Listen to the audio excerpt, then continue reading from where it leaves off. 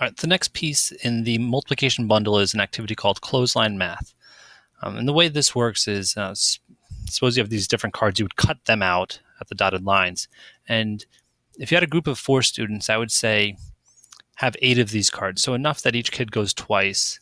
Be careful. You can give groups too many cards when it takes too long, or you end up making a number line from these. Then the number line gets very large. But what'll happen is kids will take these cards and leave them all in a stack and give them to one of the students in the group.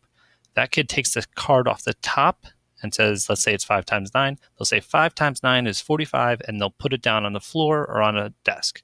The next kid will say 5 times 1 or 1 times 5 is 5, and they'll put that, to the left or less than 45. And the next student will take the deck and they'll say 8 times 0 is 0, and they'll put that, to the left of 1 times 5. And you'll end up building this number line as the deck is passed around, and hopefully promoting very good conversation within the group.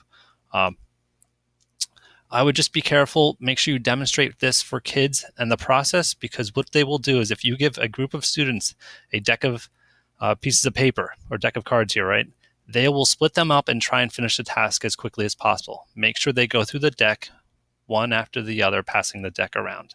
Now, these 2 links, the first one will take you to multiplication cards. You can cut, you can make a copy of this, and you can add your own if you want to.